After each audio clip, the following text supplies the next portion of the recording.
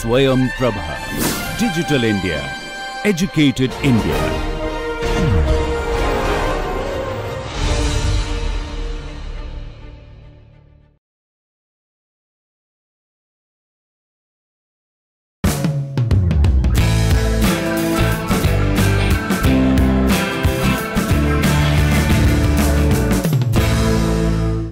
Hello everyone, welcome back. This is the second class, so we will just continue with our review of thermodynamics and probably get into mechanics, review of mechanics, and from probably 2 more classes after we will be going into required gas dynamics. First thing will be one dimensional gas dynamics, that will be 2 more classes from now probably. I think next class we will talk about something physical about the gas, how it talks to each other kind of. We will talk about that next time if we have time, we will see that. So, last time we ended with the laws of thermodynamics, 0th law, 1st law and 2nd law, and we said that 0th law was needed for talking about something called equilibrium, and we said that if we say thermal equilibrium exists, then we need some property called temperature to be defined for the system, which I will say are equal for the 2 systems if they are 2 of them are in equilibrium with each other. Similarly, if I say mechanical equilibrium, then forces at the surfaces, that is pressure, must be equal between the 2 systems for me to call them to be in mechanical equilibrium across that. And then we said chemical equilibrium is a case where the composition of the gases inside the system does not change. We are interested in only gases, but this can be extended to liquids, solids, everything if you want. We are in gas dynamics, so we will just talk about gases in our case. If there is a system which is in, this is one thing which I missed last time, if there is a system which is in thermal, mechanical and chemical equilibrium, that system is overall called as in thermodynamic equilibrium with another system. If there are system A and system B which are in thermal equilibrium, mechanical equilibrium and chemical equilibrium with each other, then they are supposedly called as in thermodynamic equilibrium with each other. There is nothing that changes as far as thermodynamics is concerned. Okay. And then we went into first law where we said we needed some quantity called energy, and then we said that that property is conserved always. If there is some amount of energy given to the system, then it can use it to do some work, or it can give out some energy, okay, or it can store it within itself. These are the various things possible. We did not put any mathematical expression for it yet, we will do it now. Okay. The next one we said was second law of thermodynamics, where we said we needed some quantity called entropy, and then we said that quantity entropy will always be increasing in the direction of naturally occurring process. Okay. If we go the opposite path in that process, entropy will decrease, and that will not be a naturally occurring process. Okay. So, now we have to put some mathematical expressions for them. So, if I think about the first law, I can easily say that I have some box, some system A, and then some amount of heat is going in, and let us say it is giving out some amount of heat, and say there is some kind of work in, we will talk about that next, and then probably there is some kind of work out. Any other possible interactions currently for our systems? Currently nothing. Why? We are assuming simple compressible substance, where we can do only heat or cool the gas, or we can do PDV work on it. That is the only thing that is possible, we say. So, only this much is possible. So, now we look at this. What do you mean by W in? the surroundings are doing work on the system. That is, let us say I am compressing the gas. What am I doing? Surroundings are expanding, this is compressing. Okay. What is going to happen finally? Surroundings are doing work on the system. What should happen to the energy of the system? Surroundings. Okay, let us go to work out. What happens if I say work is done by the system on the surroundings? What should be the case now? For system it will be negative work, positive work, and for surrounding it will be negative work. For the surroundings it should be negative work. If I say that work is done by the system to the surroundings, it is just a convention, I guess. If I say W equal to P dV, I will go back and write it as molar volume if needed. Currently let us keep it as volume as such. Okay. If I write it like this, what do I mean by this? Of course, when I write this I have to have a delta W or dW somewhere. One side cannot be dW on other side nothing, right, cannot be that. So, when I write this, I am considering I will follow this convention where my system is having a pressure P and it is expanding by volume dV, and this is the work done by the system. Okay. And I am calling this positive work, which means my work done by the system is positive. That is the way I am considering it. Okay. What will happen if work is done by surroundings on the system? Automatically, if work is done by outside onto the system, it is like some piston pressing from outside and the system gets compressed. So, that will automatically give you a negative volume, and that will work if I pick this convention. Of course, I could pick completely opposite convention. As long as I know the convention is the opposite, it will still work. I just have to take care of that minus sign somewhere and it will completely work. We will follow this convention. Okay. We will consider this as W out. dW out is equal to P dV. We will just consider that way. Okay. So, now of course, I can consider a W in and a W out and then find out the net, or I will simply say I will take the summation of all this and I will go to an equivalent system where there is net dW out, okay, net work done outward. If overall the volume of the system decreased, I will automatically get this value to be negative. We will keep it that way. It just comes out to be negative, which means outside external surroundings are doing work on the system. That will automatically happen. Similarly, now I can write this Q in and Q out in a similar fashion, and I will just tell Q in, Q is a heat, amount of heat that is sent in is what I will call as Q in. Now, I will just tell if net energy is going from inside to outside, this will be negative. Okay, that will automatically take care of the direction. So, now I can write overall what should be my energy balance if I think about these two things.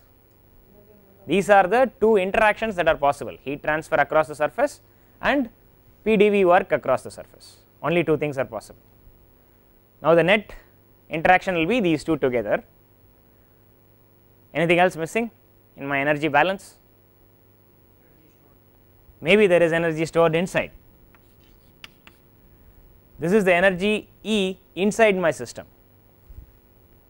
Maybe think of the system as myself, and energy can be money right now, easy thing to think about. Somebody gives me money, I could use it to do some work, that is pay somebody, get something done, or I can just keep it in my pocket. So, the system could just take the money from outside, keep it inside in its pocket, or do some work outside. That is the only way you can think about it. Money cannot be torn away, that is the rule. Similarly, that is the first law of thermodynamics, it says energy cannot be just vanishing somewhere, it has to be present somewhere, it has to be conserved. Okay. That is a simple logic. So, I am going to write, I will just put dq from now on, it actually means q into the system is positive. Okay. That discussion went through up to here. After that, I will just call it q from now on, net q in is positive. Okay.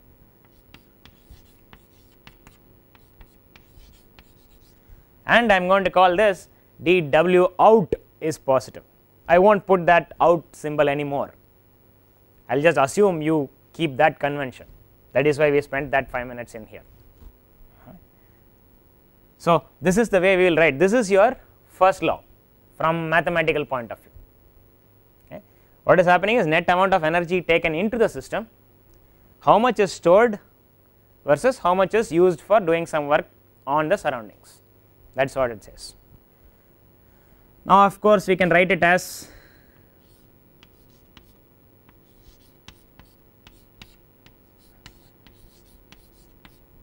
a more common form, Cv times dt plus P dV, this is a more common form. What is Cv here? Specific heat at constant volume. How do we define this? Cv is defined as, oops, I have to write it as Cv.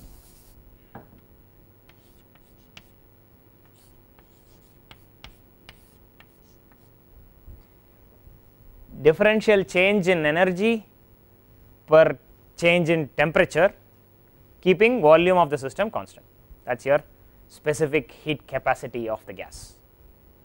Okay. That is what is here, and then of course dW we already said is only simple compressible substance, only pressure volume work is considered. Yes, to be more correct it should be partial differential, we will keep it as partial differential.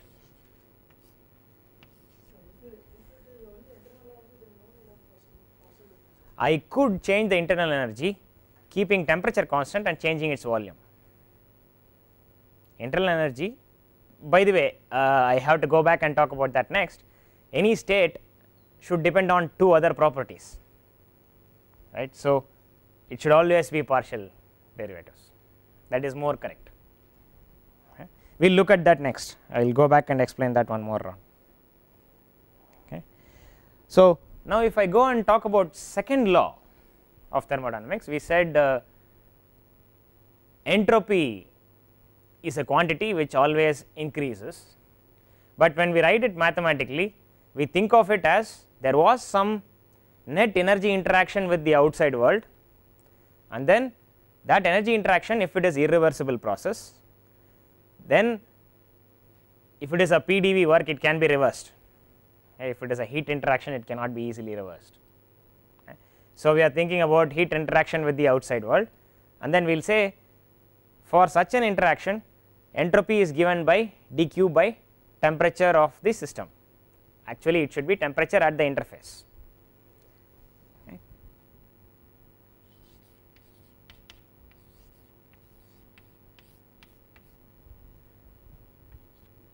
If you go and look at serious thermodynamics books, they will call it is at least this, okay. And then they will say for simplicity we will keep it to be temperature at the interface and all that. It is serious mathematically clear, mathematically correct books will talk more about this temperature. It should actually be the reservoir temperature, which is not happening in our any of the gas dynamics problems really. If there is a flow going, there is no reservoir next to it, but we will imagine that there was a reservoir next to it, that fluid element, then we will just consider that particular case. Imagine a reservoir next to it and see what it would have done, and then get to these calculations. That is what should be happening. Okay.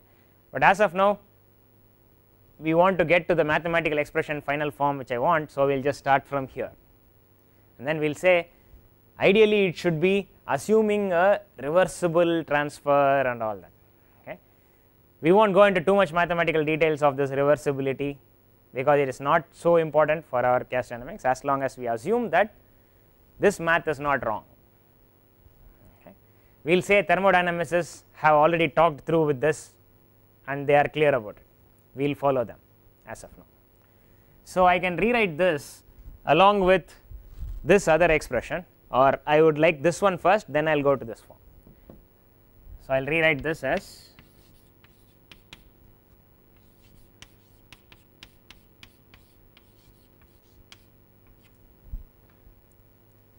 I have written this expression. Is it in terms of intensive property or extensive property?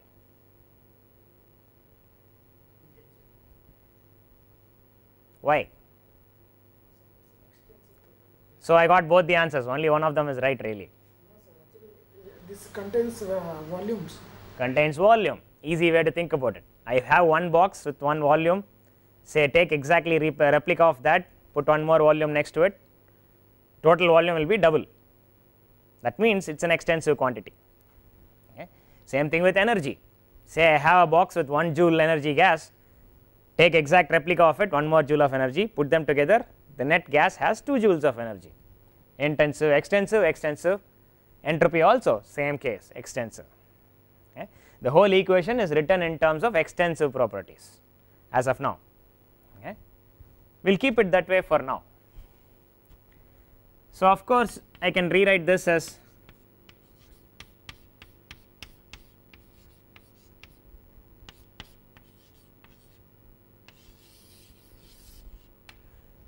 this is the form we will use a lot in gas dynamics. We will see now why. In today's class itself we will see why. Okay. This form is very useful for us. So, I will just put this rectangle around this. Okay. Now, let us say in case I want to think about intensive quantities only for this expression, what should I do? To get an intensive quantity from an extensive quantity, all I have to do is divide by another extensive quantity, right. This is an extensive quantity, I divide by say mass, which is another extensive quantity. So, I will get per unit mass entropy. I have to give a symbol for it, I will use small s.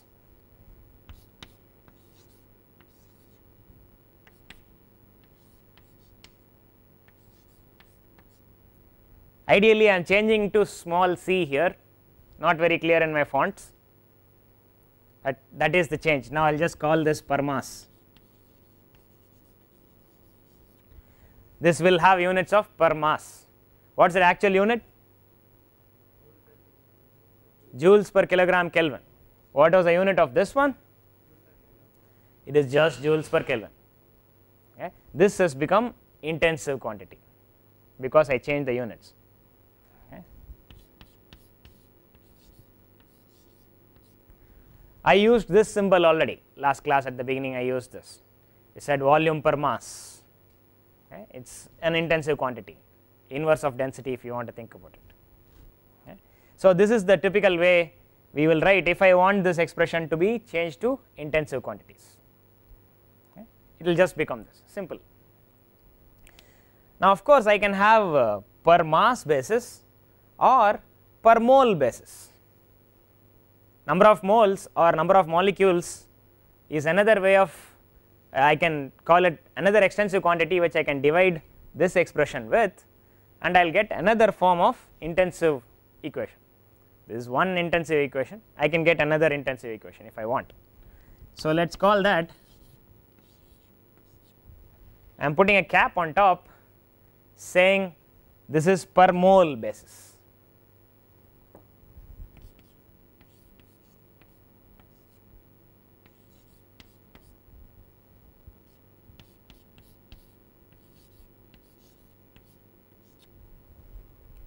This is molar volume.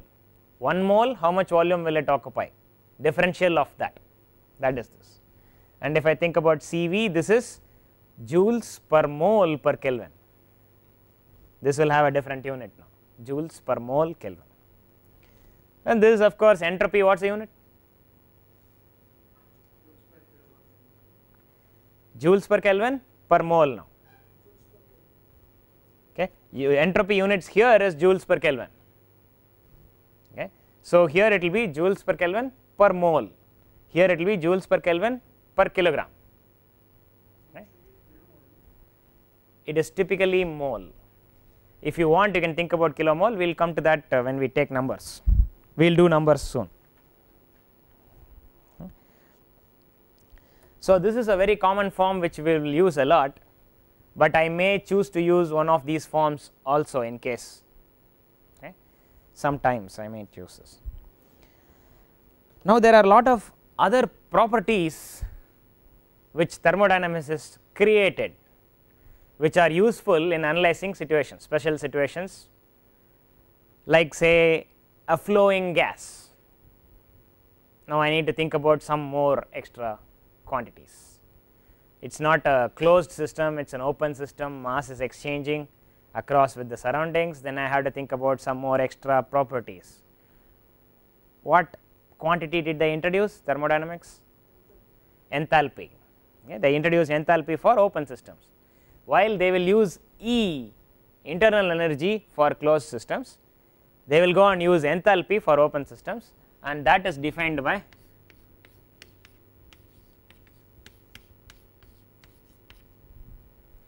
this simple expression. This is the relation.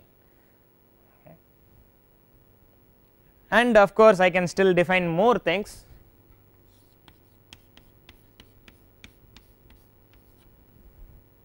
Gibbs was the father of modern thermodynamics, and then he used this quantity, it became Gibbs energy, Gibbs free energy. He called it only free energy, it became Gibbs free energy afterwards. Okay. Gibbs free energy has this form, and this is related to how much, if I talk about change from state 1 to state 2, this will be G1, this will be G2, I am going from G1 to G2, that delta G, G2 minus G1 is the net possible work you can extract from the system if the system goes through this process from 1 to 2. Okay. That is the usefulness of this G. Thermodynamics, what is the use of doing all this? We want to finally find, if I take my gas from one temperature to another temperature, how much energy should I give in, how much will I get out of it, how much work will I get out of it. That is what engineers are all thinking about all the time. Yeah, I give some energy, I give some whatever heat to it, how much will I get out of it. To think about that, thermodynamics gives you this quantity, it will be very helpful for you. This is also called available energy if you go and talk to mechanical engineering thermodynamics people. Okay. We will not talk about it so much, we will still call it Gibbs free energy. Okay. And in case I am doing control volume approach and I want to find closed system, not control volume, closed system. This is for open system, these two will be predominantly used for open systems, this will be for closed system. If it is a closed system, then this is your Helmholtz free energy. Okay. Helmholtz free energy, we will use this symbol, of course different books uses different symbols. Okay. This is just E instead of H there, this is enthalpy, this is internal energy, that will be the only change. Okay. If you think about it in a physical sense, what is really happening is, if I go from state 1 to state 2, I need to supply this energy, plus I have to also supply some amount of energy to increase its entropy, so that the process naturally occurs from 1 to 2. Okay. This is in a way the bribe I have to pay nature to get whatever I want happening. Okay. So, if I give the gas say 100 joules of energy, that will be here, it will not give out 100 joules of energy as the work out finally. Some amount of energy will be lost in increasing the entropy of the gas. Yes.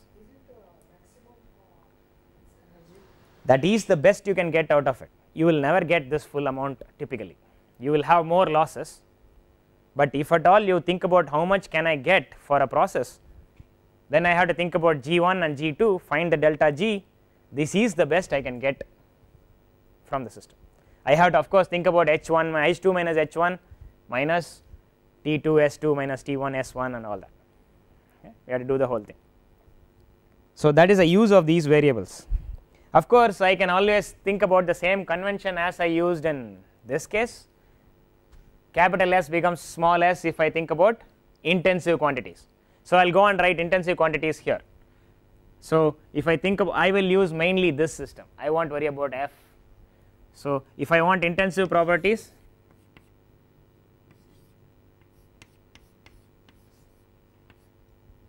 this is per mass basis.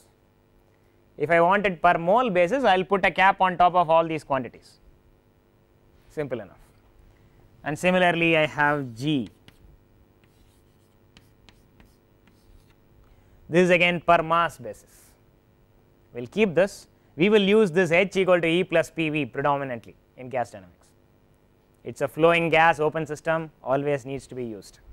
So, now we have come to a point where we are used up all the thermodynamics laws. The next thing we need to talk about is about the gas itself. Perfect gas. What is a perfect gas is the next question. Okay. What is a perfect gas? No intermolecular forces. Okay, in a way we can think about it that way. Anything else?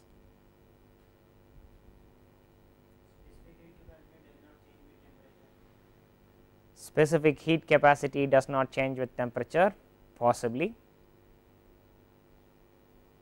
Any other explanation, any other ways of thinking about it?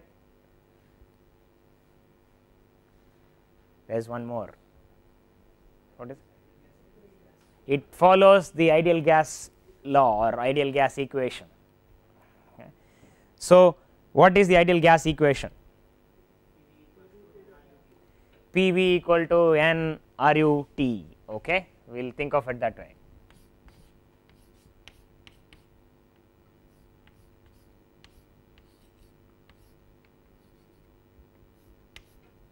Okay, but the way I am going to use it, I will remove this U because I want to write less on the board. I will put this double line R for universal gas constant. This is a constant for all gases, any gas you take in nature, it should be following this. Number of, what is this? N is what? Number of moles of particles sitting there. Volume is total volume, it is extensive, the whole expression is extensive. What is the extensive quantity here? N is the extensive quantity. Of course, remember both sides should have the same type of quantities. This is extensive, so this should be extensive. So, this equation should be valid. It has other forms.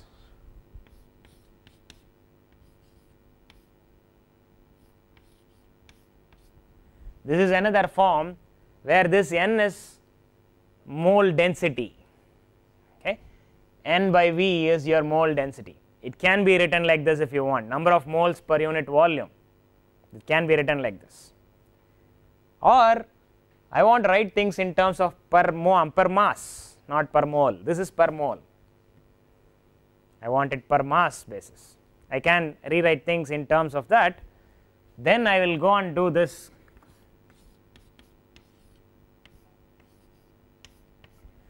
Remember, this R is slightly different from the other R. This is your universal gas constant. This is called specific gas constant.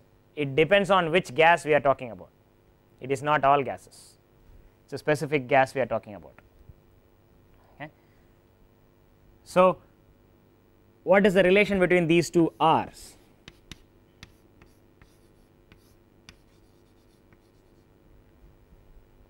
This is universal gas constant divided by molecular weight of that particular gas. Okay. That will be this R. Okay. And rho is my density of the gas. So, this is the link between pressure, temperature and density. If my gas is obeying this, then I will call this gas an ideal gas. Okay.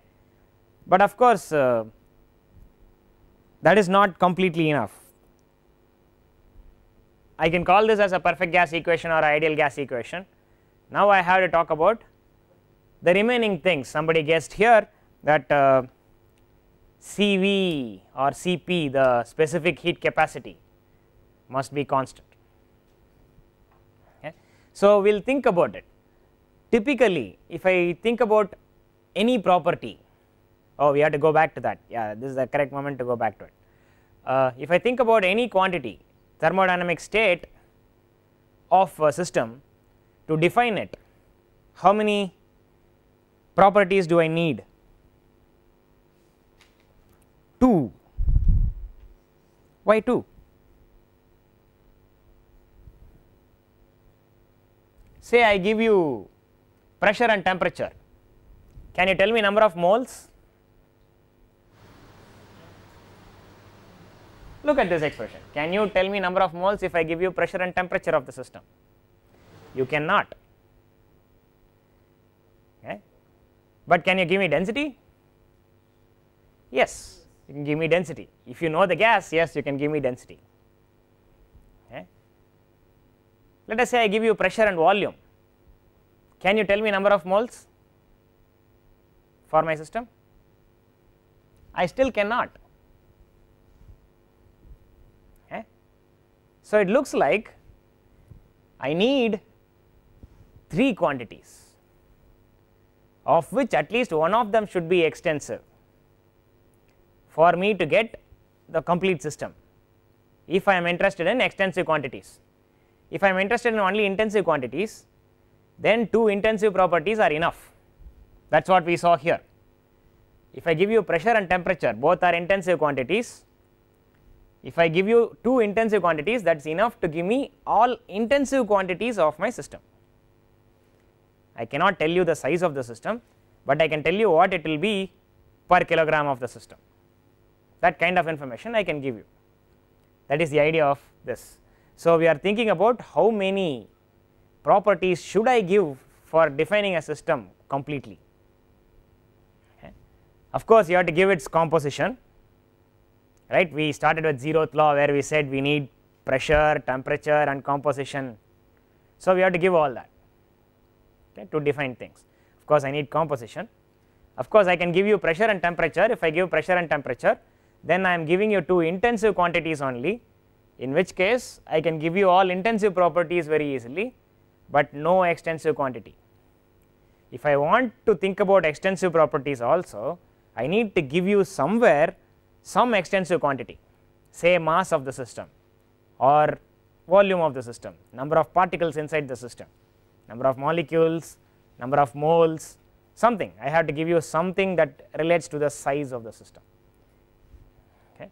So, but can I give you a state of the system by giving you volume, total number of moles and temperature?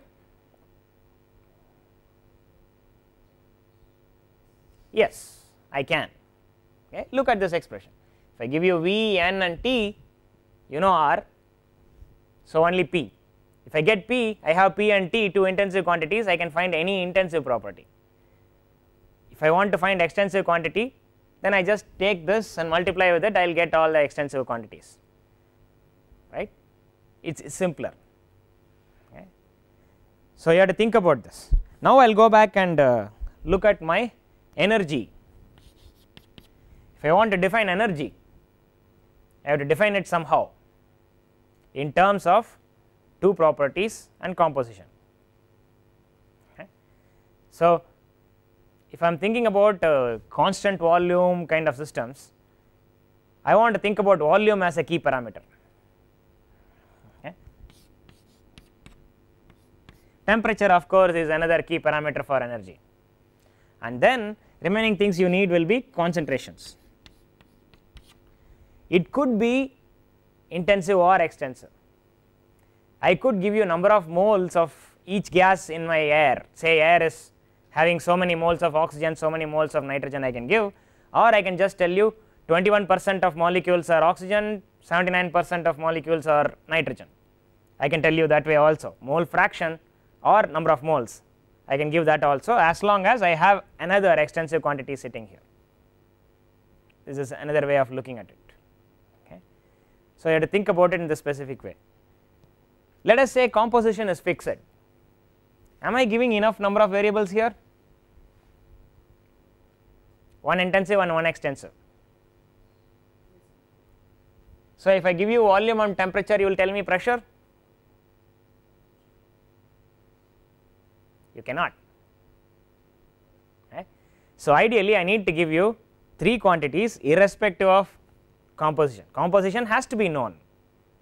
Other than that, I need 3 quantities, of which at least one should be extensive, because I am writing extensive, I am interested in extensive quantities. Okay. So, I would say I will typically give you pressure. So, I will write this instead of this,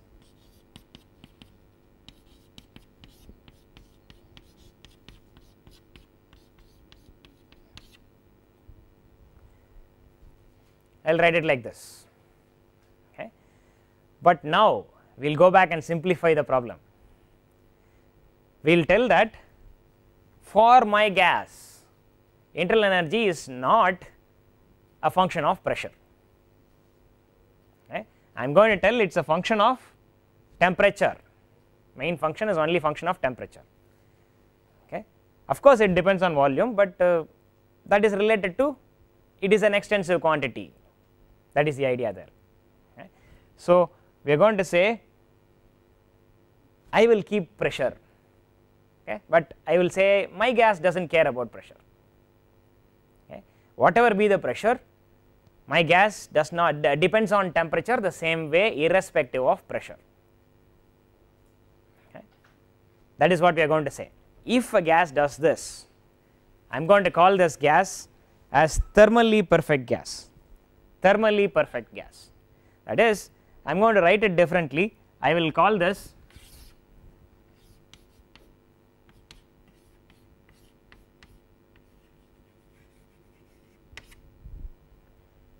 CV, the specific heat capacity per constant volume, is a function of temperature only. Of course, we know the composition exists and the extensive quantity volume also exists, we will not deal with all that right now. We will just tell this quantity is a function of temperature only. If this is the case, then my gas is thermally perfect gas. Okay. If this is the case, then I also can write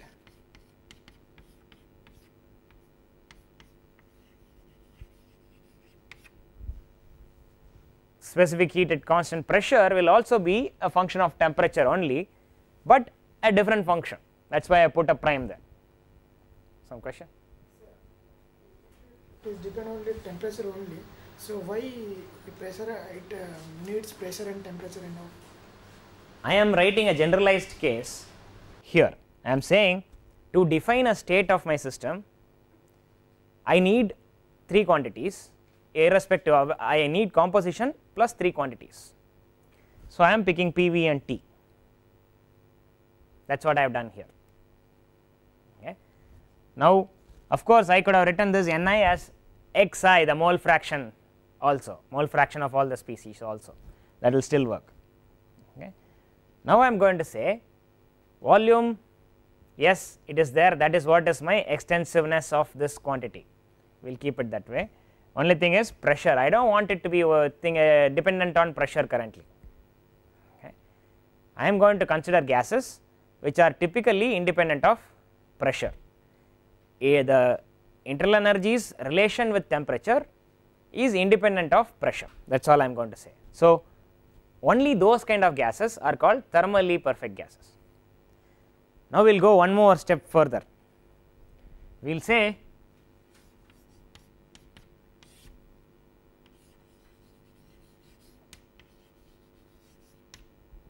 if CV or Cp, the specific heat at constant pressure, if they are constants as a function of temperature, now it is not any general function, it is a constant with temperature. If I say that, then the gas is called a calorically perfect gas. Previous was called a thermally perfect gas, now it is calorically perfect gas. Now, I have to define things very clearly. When I say calorically perfect gas, Cp and Cv are constant, along with that I would also call this P equal to ρRT or PV equal to nRT is also obeyed, okay, by that gas. If I say my gas is calorically perfect, if I say my gas is thermally perfect, then I am saying P equal to ρRT or PV equal to nRT, along with Cp and Cv are functions of temperature only. Okay. that is what we will have. Now, why are we talking about Cp Cv so much in gas dynamics? Why? It so happens that for common gases, you had an answer? Tell me. Gas dynamics, we are dealing with flows, so we need a parameter to define flow like enthalpy and all. So for enthalpy, defining enthalpy, we need a Cp for that. Okay, enthalpy is given as Cp times T. When is enthalpy given as Cp times T? For which gas? For calorically perfect gas. Okay.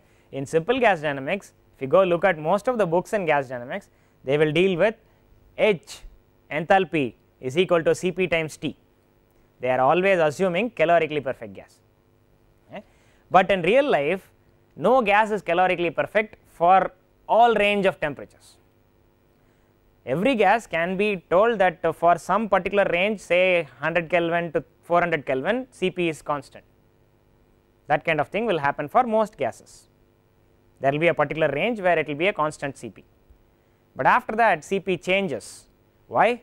Typically, all this time, let us say for low temperatures, the molecules are not vibrating the bonds, but at higher temperatures, let us say I pick oxygen connected with a double bond, right, and the bonds get extended or contracted if I go to very high temperatures. Till that time, that particular vibration is not significant, there is not much energy stored in it, we neglect it and it is okay. But when we go to very high temperatures of the order of 2000 Kelvin for oxygen, it matters. There is significant amount of energy given to oxygen will be taken for vibration of this bond. Okay. So then it matters, at that time we cannot neglect this Cp variation. So I will go back to thermally perfect. I will not use calorically perfect gas in such situations. Typically, when we go from regular gas dynamics to high temperature gas dynamics, we will switch from calorically perfect gas to thermally perfect gas. Of course, in this course we will still continue with calorically perfect gas. Okay. Now we will just have to go give some relations between various variables. What is the value of universal gas constant R?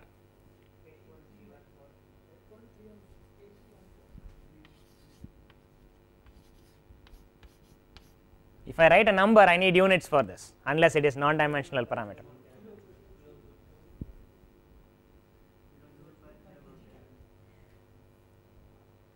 Okay, I will write whatever I hear first.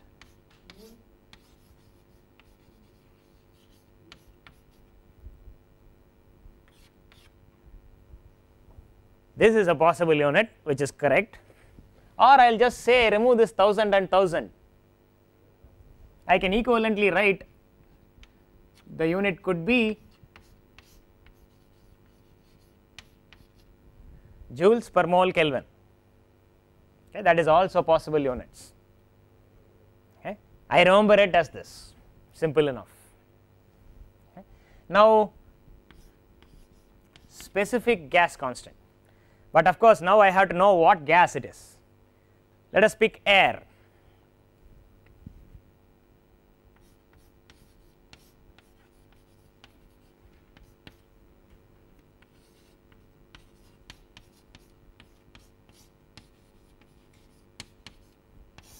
What is the molecular weight of air? That is what I want to correct in this course. Many people will think it is 29, I do not want to use 29. Okay. Use 28.8, if you want to be more accurate, use 28.83 or 84. That is closer to the correct answer. Do not use 29. 29 will throw you off in Cp and Cv values much more. Okay. We will keep this. What units is this? Grams, that is it, grams per mole, grams per mole, but this is not SI unit. So what will I do? I will make this into 10 power minus 3 kilograms per mole. I will write it like this. This answer comes out to be this 288.7 .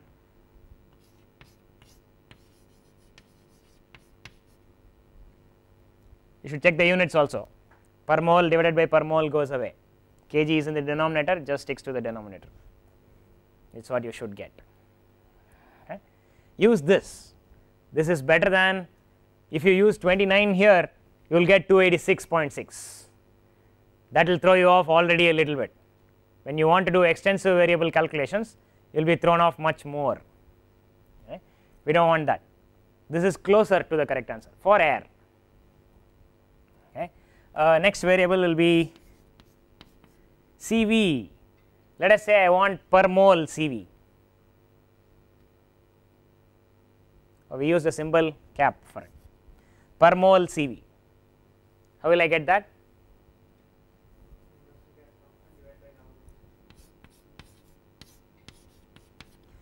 Universal gas constant divided by gamma minus 1. This is the first time I am using gamma here. Gamma is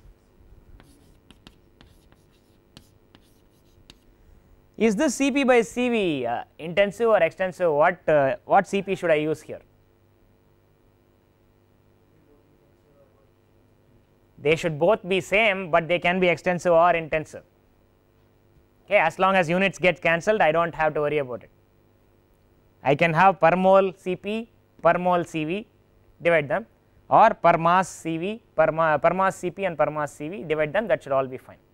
Okay, think about it that way. For gas air, what is it?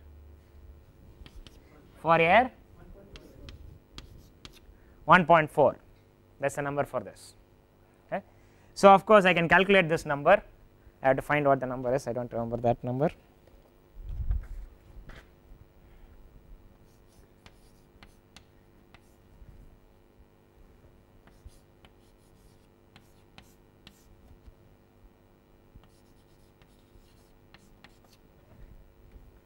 $721.75. I am sorry, I made a mistake here. We will correct it right now.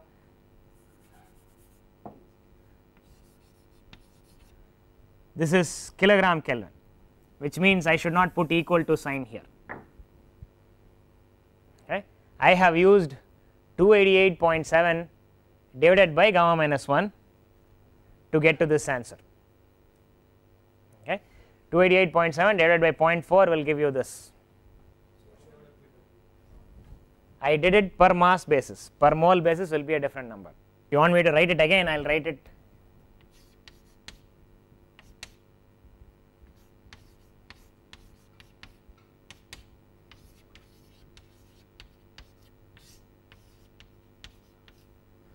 This will give you this number, okay, 721.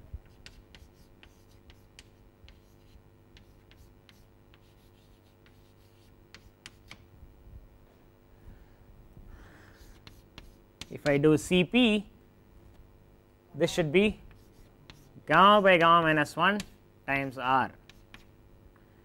This number is 1010.4.